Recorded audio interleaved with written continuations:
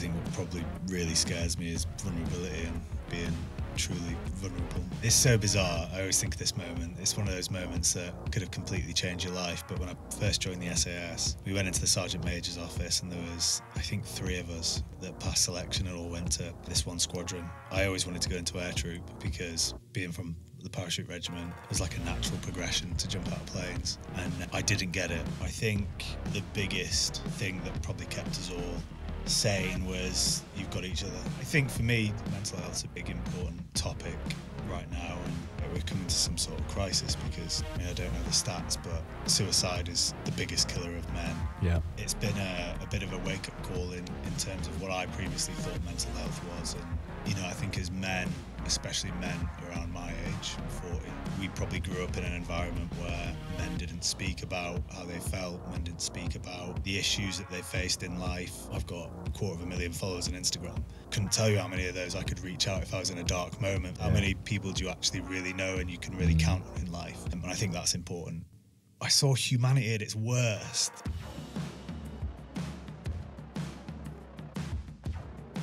So when you Google Jay Morton, a lot of the keywords that come up are around mental health. Mental health advocate, mental health strategies, mental health well-being, mental health support, resilience, advocacy, adversity. Why do you think that is? I think for me, mental health's a big, important topic right now. And I think something that very recently has become something that is very important to myself, and something that I probably dismissed for a long time. And it's the whole male piece of put up, shut up. I don't know if that's I don't, maybe that's not the phrase, but I think as men, especially men around my age, 40, we probably grew up in an environment where men didn't speak about how they felt, men didn't speak about the issues that they faced in life, men didn't speak about insecurities or, the dark chatter that goes on in one's brain. And I think for a long time, men were just expected to be strong. And that was the vision that society, or men felt society enforced on them, and probably still do. Yep.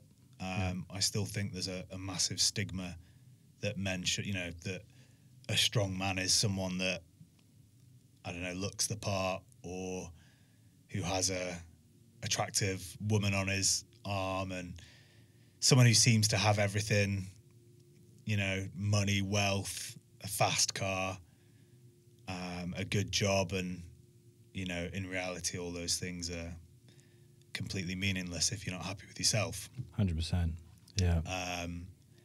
So yeah, I think recently going on my own journey with mental health, and I think mental health means something different for everyone, right? Because I equally think that we're all on our own individual journeys, and we're all on different parts of our life.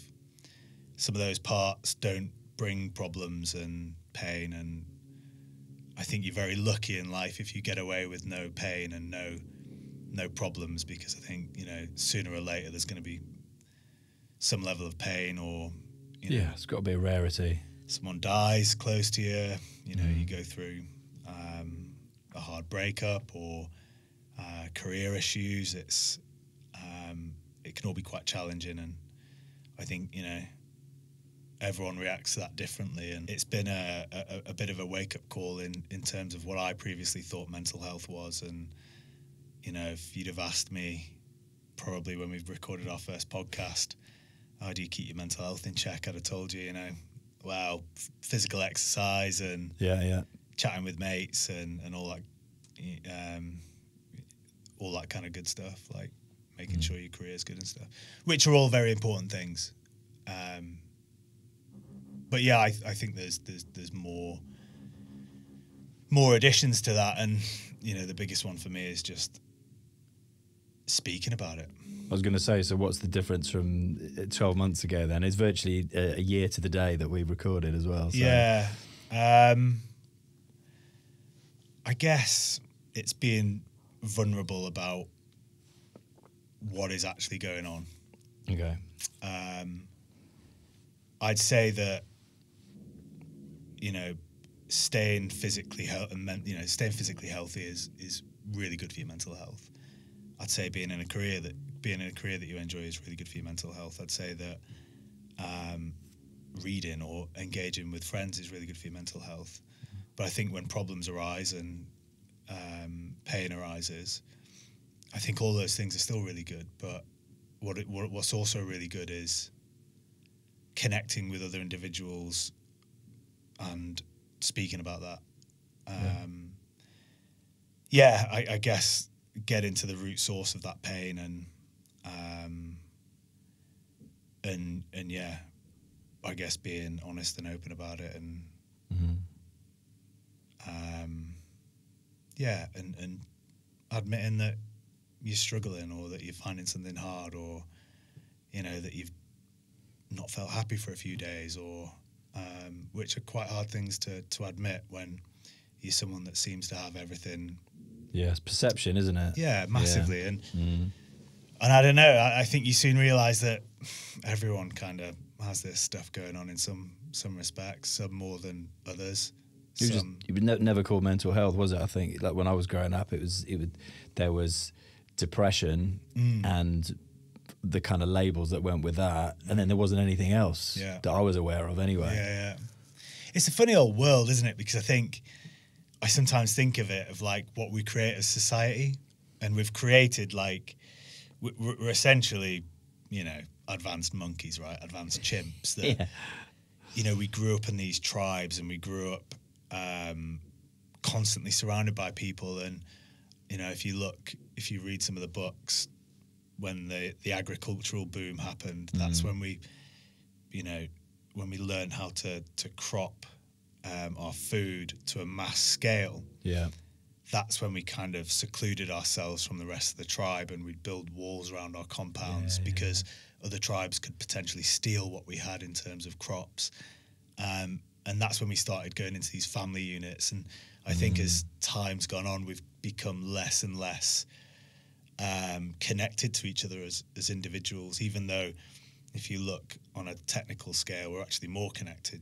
WhatsApp and Instagram connects us way more, but that's not actual connection. No. It's like, I've got 250,000 followers on Instagram. I couldn't tell you how many of those I could reach out if I was in a dark moment for help. Because how many do you really know? Yeah, exactly. And it's like, how many people do you actually really know and you can really count on in life? Yeah. And I think that's important.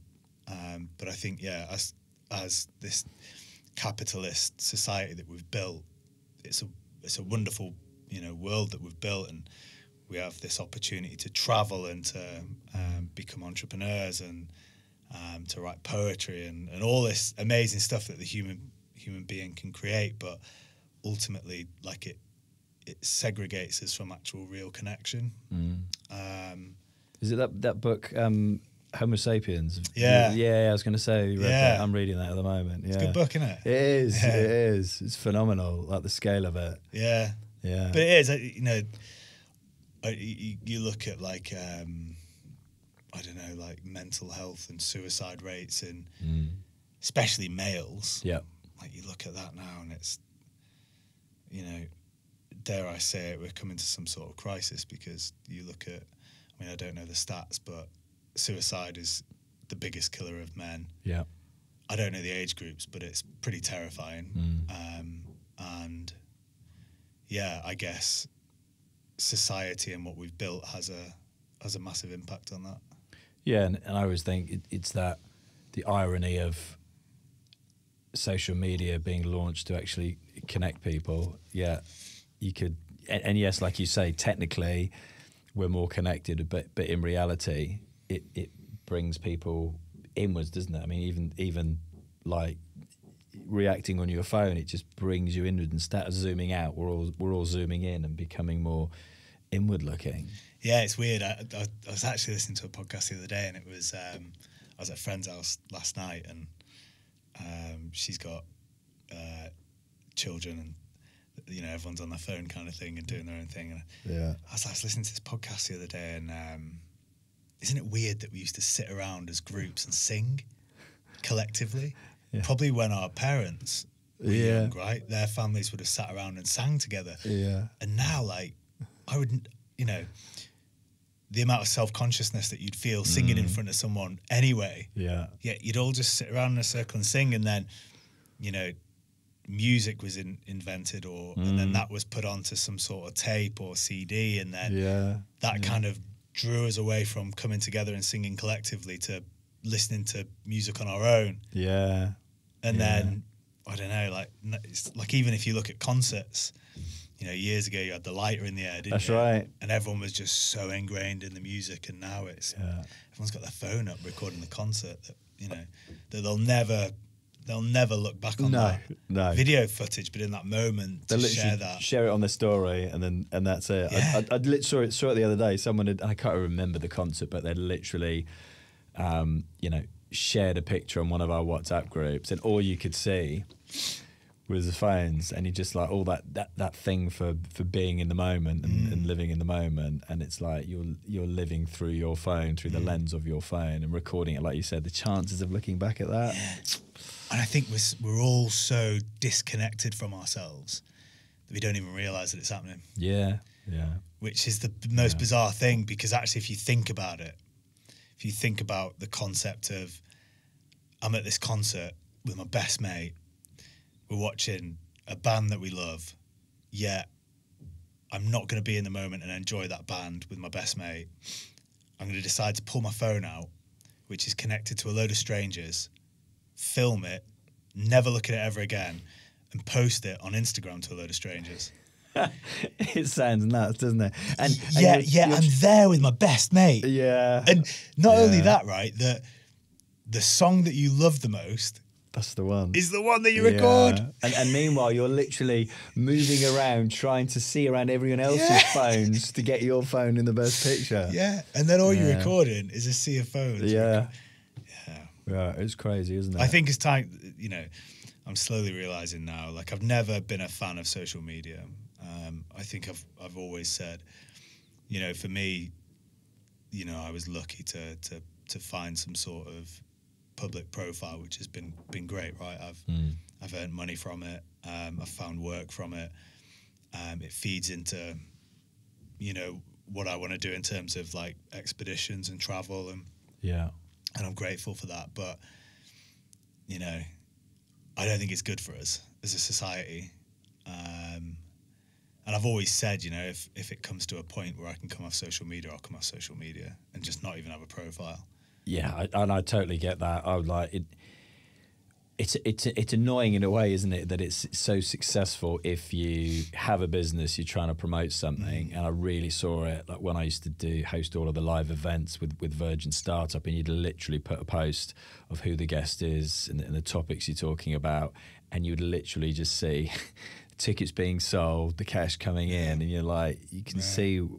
But I wouldn't do it if it wasn't for business. I'd have no interest. And it's funny, like when I go away, like I've just been snowboarding in February, I didn't share one thing on social media for a week because I'm like, I want to be in that moment. And you can take some photos of, you know, little videos of you and your mates wiping out and having a good laugh about that on a WhatsApp group, which I get is social media, but I'm not posting it to a load of strangers to look at that. I'm like, this is just me and my mates and my family, and it's me in the mountains. Yeah, you know? something quite nice about that, isn't there? Yeah, just actually, like, that doesn't even enter your brain to go, oh, this is an amazing sunset, I'm going to share it on social media. Yeah, there's like something real nice in that. I've recently, I go through, because again, right, it's that thing of doom scrolling.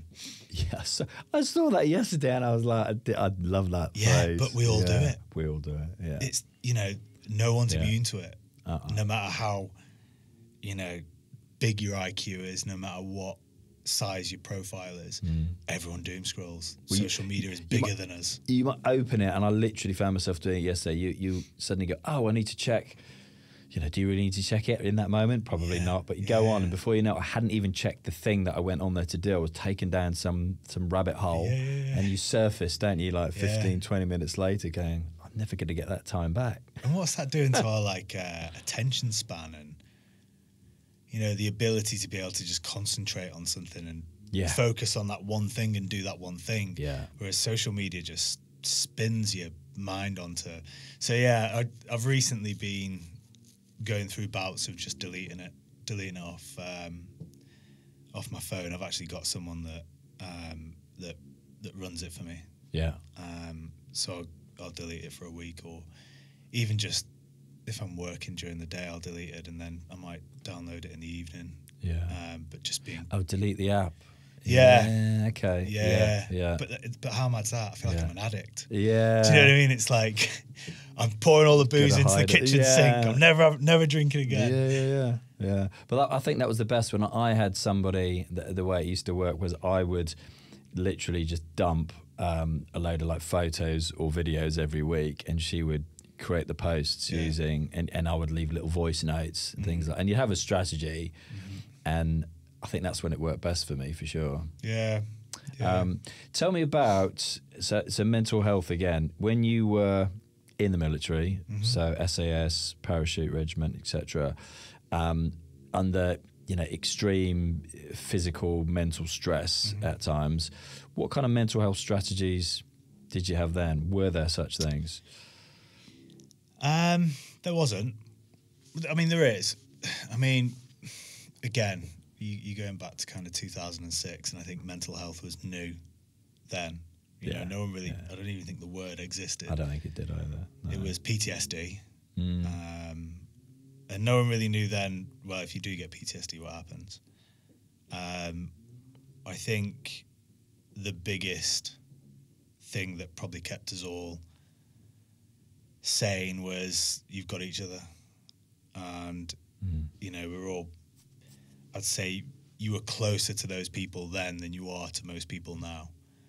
So you'd finish a day and you'd decompress, right? You'd just normalize everything, and the brain would process everything, and you'd be good. And yeah, I think, you know, PTSD is there, and I think there's, you know, after doing my own research into PTSD, I think there's a lot that goes into someone getting PTSD. I don't think it's just a simple case of you see something that's traumatic and then you get PTSD, because, you know, we probably all experience something traumatic throughout our lives. I think there's more that goes into that. You know, I always thought of the guys that really struggled from those tours, and it was, you know, they're not from the greatest of starts. Right. You know, they're probably struggling anyway from some broken relationship that they've got going on at home, and you know, their parents weren't too good to them growing up, and they struggle with alcohol and drugs, and it all kind of, you know, we've got this bucket, right, of stress, and if your bucket's pretty full at the point you see that traumatic incident, then the body can't deal with seeing that, and it goes into, you know, whatever it goes into, the response that it has shuts down or whatever it does, and that can cause PTSD. And I think, you know, for the majority of the time, if you're cool and you've got, you know, good life at home and a good upbringing, and you can see, you know, many traumatic things and go to war and be perfectly fine. And then I think, you know, you get some level of emotional shutdown as well, which, you kind of switch off. I was going to say, become immune to a degree. Yeah, you experience that yourself? Yeah. Okay. Yeah. You become kind of numb to what you're seeing, or you get used to it, which again it's a protective mechanism of your body, and it's probably something that we've had for years and years because we've been at war for years and years. So you know, the brain knows to switch off and to get whatever is needed to be done, and then carry on, and that's a great system that the body has. I think, you know, that can also have You know, if that remains in place, it could also be great, right? You don't get to experience many negative emotions. You get to sail through a lot of what normal people go through. You know, what normal people would feel pain to go through, or but yeah, I mean, that's got a shelf life in itself, right? And that's got to run out at some stage. And then you start feeling this flood of other emotions that you've not necessarily felt, which it's probably something similar to what I'm going through now. Is, you know, certain incidents happen throughout your life, and it opens the floodgates to experience a lot of, you know, not negative emotions. I wouldn't call them negative emotions. They're just emotions, right? But probably a lot of emotions that you've not felt before, and you struggle to deal with those. I think that's part of the male thing, is like, you know, we probably suppress a lot of our emotions, and we probably suppress, we don't talk about it. We don't talk about it with other men. We probably don't talk about it with our partners. We just suppress it because we're supposed to be these stoic animals, and I think sooner or later that can have a detrimental effect. And when it does, and you start to actually feel your emotions, you're like, what the fuck are these? Interesting. I was chatting to a guy recently here, Steve, who owns, who's in the military. He's now got a company called Leos Bikes, and he had been blown up by IEDs on 3 different occasions. Wow. And his son, at this time I was talking to, it was that day was in his first week at age 17. You know, down training to become a Royal Marine, and I was just like, what kind of conversations do you have with yourself? Like, how real do you make it? It's a difficult one, isn't it? I mean, you don't want to kind of curb that enthusiasm, but equally, and this is the career he's chosen, he wants to go on, but equally, if he's just seeing what you see on YouTube these days and video games and stuff, how real until he hits, I don't know. It's a thing. Yeah, I get that, but then I also go like, I had the most amazing career in life in the military, and I don't regret anything. You know, that's great. It brought me so much to my life, like so much, like in terms of growth, in terms of travel, in terms of adventure, in terms of setting up someone who was probably quite an insecure, shy, not cultured, just an average boy, right? Coming out of a working man's town. Yeah. And it, you know, developed me into someone who can, you know, speak in front of people and communicate and understand body language and get my point across, and all these skills that are more essential than, you know, a lot of the things that I studied in university. I traveled all over the world. I saw some incredible stuff. I saw some, you know, I saw humanity at its worst, which is equally a gift, right? Because I can't stop that, but seeing humanity at its worst is a gift in itself. And I equally go, right, you've got this son now who wants to join the Royal Marines. So he either goes and joins the Royal Marines. He goes off on this adventure. He travels the world. He meets some incredible people. He's doing what he wants to do, or he sits there on TikTok and goes to university and drinks and gets fat and then just leaves university and gets an office job that has no relation to the degree that he got. He's in 40-50 grand's worth of debt from the university. The only opportunity to travel is the 2-3 weeks holiday he gets per year, at which he goes to Ibiza with his mates, takes a load of drugs. Well, I'm signing up. I'm going to join the Royal Marine. What's the age limit again? you should be on the campaign, mate, to sell it. Give me commission. Yeah. So, it's one of those where, and I don't know, was it Stu, was it? The guy who owns the bike company? Steve. Yeah. Steve probably thinks that as well, right? And I don't know if the being blown up 3 times has given him a different perspective on life. And you know, we can't avoid pain in life, right? And Yeah. I think the pain can either crush us or it can make us better, and it's obviously made Steve better. Yeah.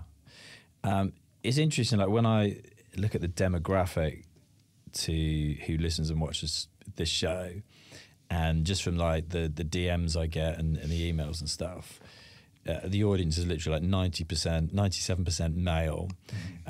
Interestingly, like split between the US and the UK, which I kind of never saw coming, especially on YouTube. But a lot, and it's from like 16 years old, you know, up to mid 40s. But a lot of the DMs, the emails I get are from young lads who equally follow the likes of yourself. When I see who they are on social media and stuff, and they're kind of struggling with school, kind of feel maybe a little bit misunderstood. No one understands them there. They're looking for some kind of outlet. And I can relate to that, and maybe getting into a little bit of trouble because that was me, you know. And you don't want to kind of pin it on something, but it was, you know, parents split up, father moved back to Canada, mum moved us from England to Wales, where, you know, didn't know anyone, etc. And you can see the direction that you could end up in. Like friends end up, you know, in jail, doing drugs, getting into, you know, real trouble. And I, you know, I was no angel, got brought home a few times by the police, and my mum's there, you know, kind of ruling us with a rod of iron, like a small Welsh woman on her own, me and my brother. But interested to know, because as I say, a lot of these guys can see that they follow yourself and that. What advice would you give? And I know a little bit about, you know, your background in Preston, wasn't it? Yeah. Lancashire, yeah, and what you were getting up to, etc. What kind of advice would you give? And you kind of given some of it with what you said, different outlets, but interested to know, mate. That's a good question.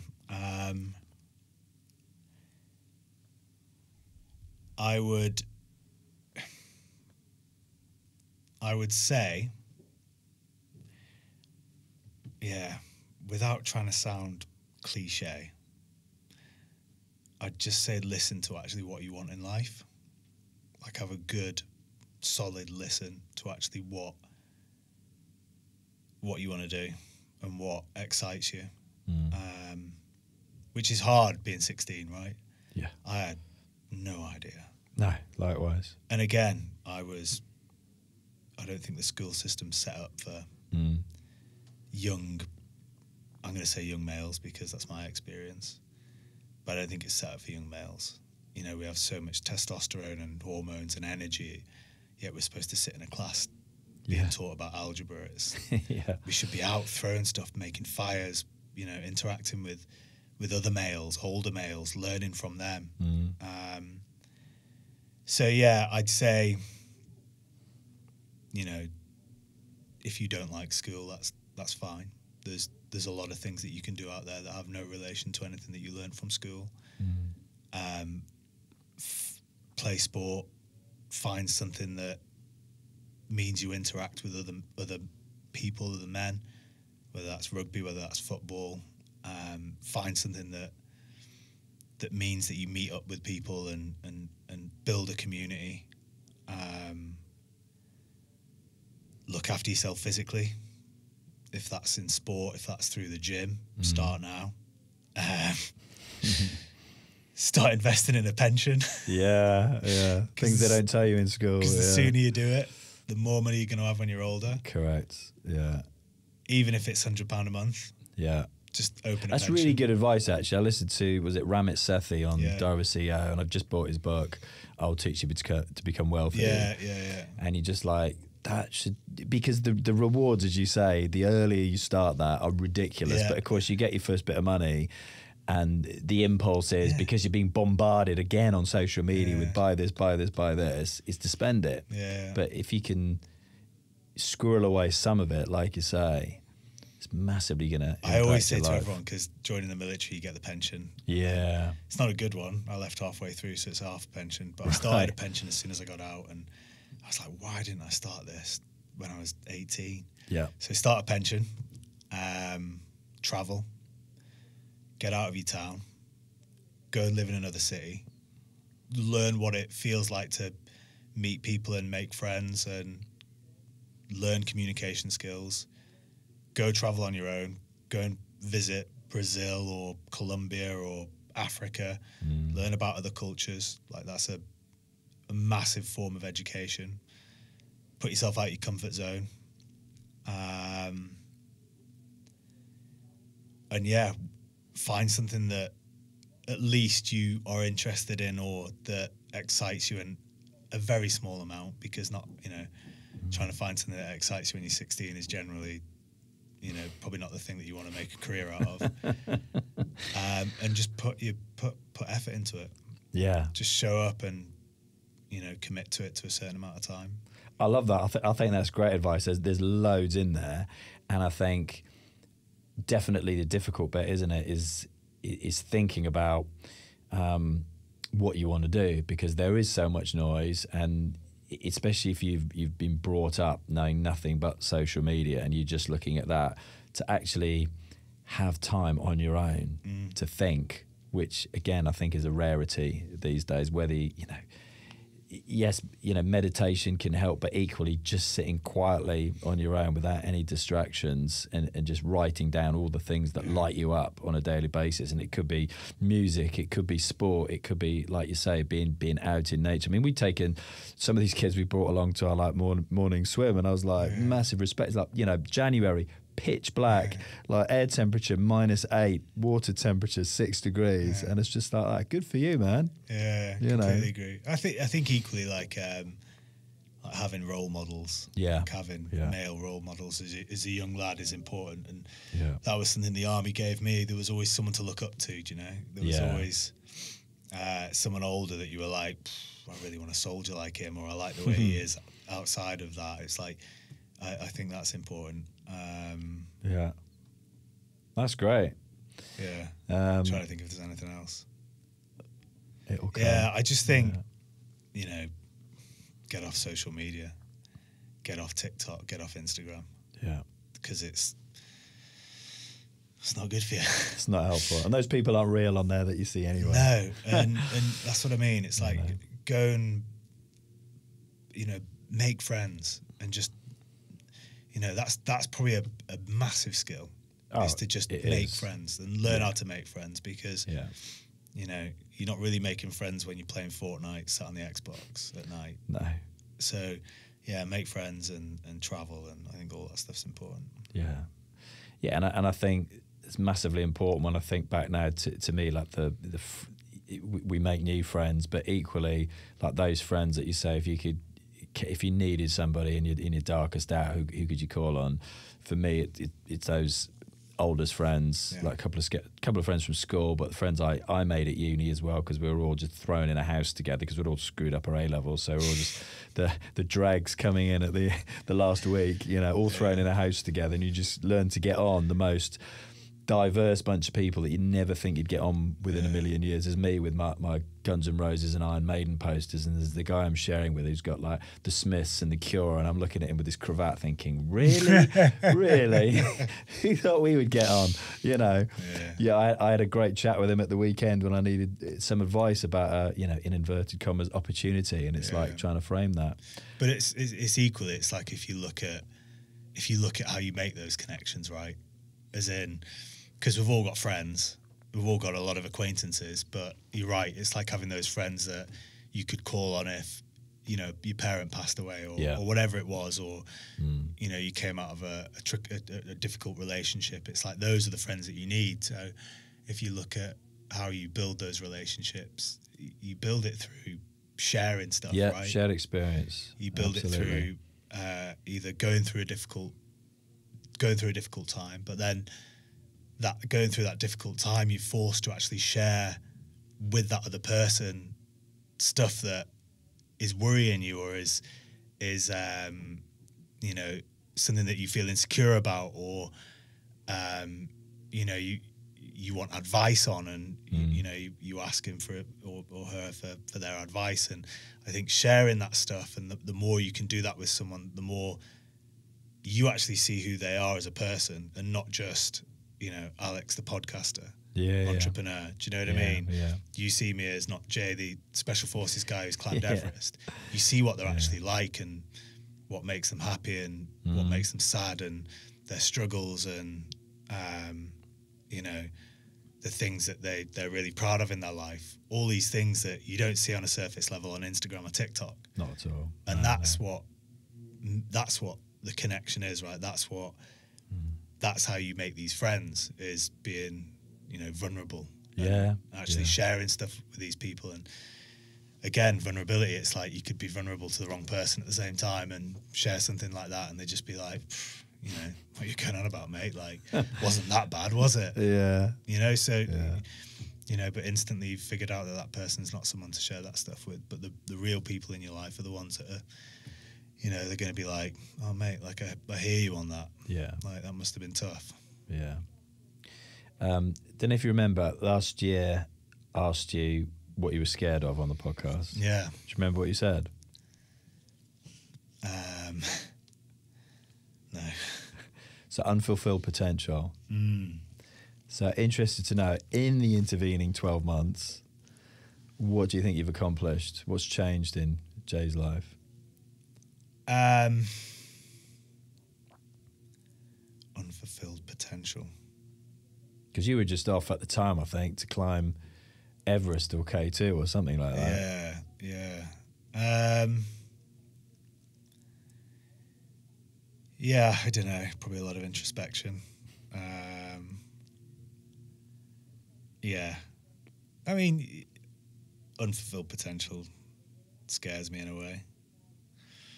But yeah, I mean, I guess, you know, being probably quite honest, it's, you know, it's not the be all and end all, is it? You miss out on a couple of things that, like I said at the start, weren't that important. Yeah, I think, you know, I think what probably really scares me is vulnerability and being vulnerable, like on it, like truly vulnerable. Which again, men, we're not very good at. No, same. Yeah, across the board. Yeah.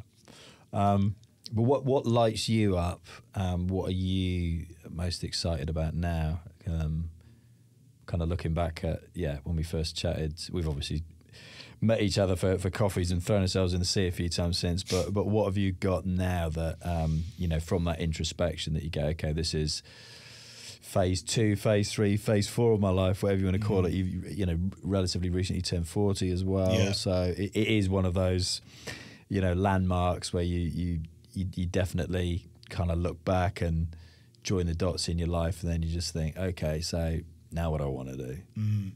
Yeah, I think actually getting real on what you want to do for the rest of your life, because it's one of those marks where you're like, Jesus, like this next thing might be the thing that I do for the rest of my life. Yeah.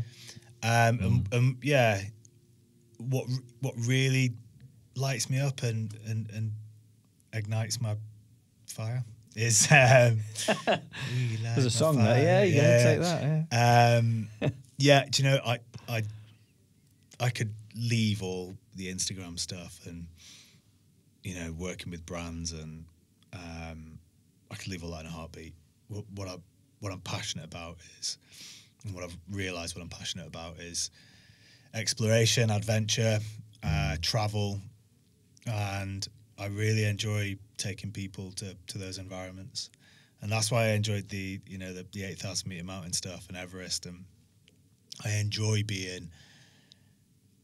looking after people in those environments. Like, I get a great sense of achievement and passion from that, and I love there's nothing more that I love than just being, you know, on the side of the Cumberland Icefall with a client and they're struggling, and, you know, I'm there for them. I'm that person who's there for them to keep them safe, and you're in the middle of nowhere, you're not thinking about your next Instagram post.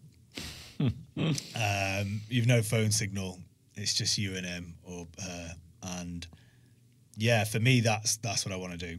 And, you know, I've got a big passion for adventure and for the world, and for how we kind of, I guess, leave the world in or try to leave the world in a better place without sounding like some righteous Prick. Yeah, but I think for me, obviously, being born into Preston and joining the military, when I joined the military, that sense of adventure that I got from being in the military and seeing different countries and exploring has never left me, and I think I would never have had that if I didn't go in the military. So I have a deep sense of passion to almost show other people that. That's the interesting thing, right? So if you said some of that advice you were giving, and I wouldn't have thought of one of them, but yeah, 100% right, is leave your town, go somewhere else. And if you had never left Preston, you never would have seen that, and now that's your passion. That's amazing, isn't it? That's a gift. Yeah, and it's so bizarre. I always think of this moment. It's one of those moments that could have completely changed your life. But when I first joined the SAS, we went into the Sergeant Major's office, and there was, I think, 3 of us. Yeah, there's 3 of us that passed selection and all went to this one squadron. And I always wanted to go into air troop because being from the parachute regiment, it was like a natural progression to jump out of planes. And I didn't get it. And I got the last troop in that moment that I wanted was mountain troop. And I got mountain troop. And I remember being so bummed out with it, like so pissed off. I was just like, mountain troop. Like I have no interest in climbing, doing any of that stuff. Ironically, in that moment that I hated, turned out to be something that I'm going to do for the rest of my life. That's nuts. Something that I'm probably more passionate about than anything else. That's nuts, isn't it? Fates, whatever it is, and that sliding doors moment that you literally had, you think in one hand, out the other. Literally, and I know you've just done a load of stuff the last couple of years with NIMS, which again most people listening to this podcast would have heard of or seen on Netflix. How are you going to do more of what you're doing in the future then? Yeah, so working with NIMS was incredible. He's definitely crushing it in the expedition world and high altitude world. But yeah, I think getting towards the end of last year, I really wanted to just, I guess, put my focus away from the high altitude mountaineering, which I love and it's been great. But I really like this idea of adventure and exploration and going to places that aren't necessarily where you'd normally go to. More about the crowds. Like you look at Everest and how busy it is, it kind of takes away the beauty of Everest in the moment. So yeah, trying to find these locations that the less trodden locations, and I think that's at its root exploration. And so I set out to set up my own expedition company towards the back end of last year, and with the intents and purposes of kind of covering water, air, land, and mountain, similar to what the SAS is. Yeah, that's cool. And they were going to be these kind of unique expeditions, so go to these locations where there's not necessarily people. And yeah, I started developing it, working on my own, and then randomly I was on a peak called Lobuche East last year with NIMS, and one of the clients, Harper, his dad owns a company called Arxon, which is or want to be the biggest adventure company in the world, and they're in the process of building these explorer vessels. Yeah, I've seen them. Yeah, they look very cool. They're insane, insane. They've got 2 so far, and the top one, the 85, is it's all built from reusable materials. So I didn't know that. Okay, stainless steel, very wood. Cool. Whereas if you look at the luxury boat market, they're all built with plastic. Yeah, they're all falling apart. Yeah, like I've got friends that captain them, and half the time is spent repairing them. And right. So yeah, Jasper, the guy who owns the founder of Arxon, really had this vision to build these craft that could go anywhere, You know, they're MCA Cat Zeros, which means they can literally go in any part of the sea, anywhere in the world, and just build these sustainable vessels that, could explore the world and they can go extreme, like north, south, go anywhere wow. in any ocean. And my vision to kind of, you know, at heart, he's an explorer. Yeah, same as me, and with my vision to kind of bring people that aren't necessarily gonna be natural explorers. So we're talking about people that work in offices or work for businesses, CEOs, people that aren't necessarily going to get out and go away for 2 weeks, you know, climbing a 6,000 meter mountain in Tajikistan. Yeah. But how do we do it so that they would feel comfortable doing that? So, yeah, I mean, the trips at the minute that we're looking to launch with towards later on in the year is Tajikistan. So climbing a 6,000 meter mountain. So Tajikistan, you know, no one really goes there. It's desolate, it's wilderness, but it's one of the most beautiful countries in the world. Incredible views. You know, we're employing locals, so we'll have local porters, local cooks, local guides that will all assist us in climbing a 6,000 meter mountain. We have an overland trip in Kenya, so using the 4x4 vehicles, and again we tie into conservation. So we look at what the Rangers charity are doing and what the Rangers in Kenya are doing. So they look after the conservation areas for the animals, keep poachers out. For us, so my friends run the charity for Rangers, which provide basic welfare for the Rangers. You know, the Rangers are just picked from villages. They do a small selection process, but doesn't necessarily pay them a massive wage. So they don't have money to provide stuff like running trainers or running shorts or weights for the gym. So the Four Rangers charity raises money to provide that basic welfare, dentistry, medcare. So yeah, on our trip, I kind of want to tie in with these guys. So you do a day training with the Rangers, you go out for a run with them in the morning, which is wicked because you just run through when I was out there at Christmas, you go out for a run and there'd be like lone buffalo trying to track you, and they're all singing and like clapping to like scare the buffalo off, and there's like lone male bull elephants and stuff. So just to pinch yourself you're alive, and like real immersive kind of Kenyan experience. You know, you get to see them train, you get to see where they live, and then we'd drive off to one of the well-known conservancy areas, say Barana or one of those, and where you get to see all the animals. So you get to see lion, you get to see rhino, giraffe, you get to see all the elephant, and then we'd head north into the wilderness where anything could happen, where it's less. You're not going to see tourists in these 4x4s taking a million pictures of all the animals. It's going to be wilderness, and we might come across lion, we might come across elephant, and we're going to be camping under the stars. And amazing. Yeah, I'm there. I love Africa. I spent a lot of time in Africa. Like Kruger and places like that, but years ago. We did a trip at over Christmas, and we stayed in Watamu National Park, driving to the beach, and it's the first time I've camped out in Africa, middle of this national park, right next to this river, and I was sleeping in just a big mozzie net on the floor, and I woke up in the middle of the night and could just hear these two male lions scrapping. And I swear to God, I just saw my friend Tom and Soph. They had a tent, a roof tent, and there's this torch just like shining it around the camp. And I like jumped up, threw my shoes on, like got out this mozzie net, ran straight over to them. I was like, "Did you hear that?" Oh, jeez. Yeah. And then this hippo snuck up the river and was right next to us. You could hear it like moving around. You saw its footprint the next day. It was like you literally just hearing all of this. 20 meters from where I was sleeping. Yeah.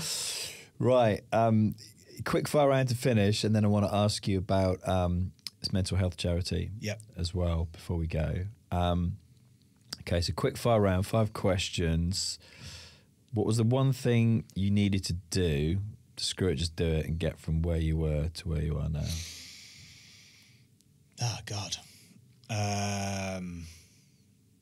It can be like a quality. It can be a person. Yeah, it can be any of those things. A physical thing. Yeah. I guess just sticking to your decisions. Yeah, sticking to your decisions, and when you make them, and just making the best of what I think there's a gain and a loss to everything, right? Yeah. And you've almost got to forget about what the loss was and just stick to the decision you made and crack on with it. And what was the one thing that you needed to take that if you hadn't taken that action, you wouldn't have got to where you were? So what was like the big domino that knocked over all the other dominoes?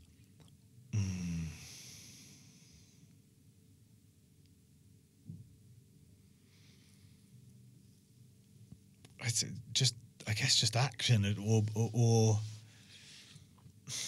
I don't know, like probably not listening to, yeah. Trying to think of like the big stuff that I did in life, and like how it was all quite homogenous, if that's the word. All kind of just happened, but again, it doesn't all just kind of happen, right? There's a reason you end up there, and I guess. Was it joining the military, for example? If you hadn't have done that, nothing else would have happened. Yeah. Or leaving the military even, I don't know. Yeah. I do. Or going on SAS Who Dares Wins or whatever. Yeah, it's a bizarre one. I think you could say joining the military, you could say going on selection, you could say that moment that I turned up and ended up going to mountain troop instead of any of the other troops. Maybe that one, yeah. Deciding to climb Everest. I think there's a lot of them. Just having a bit of faith in what you want. Yeah. Are you currently where you want to be? Oh, Jesus, these are deep, aren't they? I think that's the battle, isn't it? Of being happy with where you are. But equally, if you don't have a where you want to be, you will just stay where you are. Yeah. So I guess trying to balance them right. Like I'm grateful for everything I've got in my life right now, but I still want to be somewhere. So trying to manage the two is probably the answer. But you've also got, you know where you're headed now. Yeah, there's direction. Yeah. And something that I want to invest in for the next, 10 plus years. Yeah. Which is good. Which is great. So many people never get there. No. I only got there in this last, decade. Yeah. Since I was 40, funnily enough, since I left Virgin at age 39. And I think that fluctuates, right? Like what you want it now did. isn't the same in 5 years and 10 years. And I would say 99.9% of people that I've asked that question to, there's only a couple who've said that they're where they want to be. Yeah. Yeah. No matter which how. Which might change in 6 months. Which might change again. Absolutely. It's, what's the word? Transient life? No. Yeah, I just... Can be, yeah. And what piece of advice would you give to anybody to help them get from where they currently are in their life to where they want to be?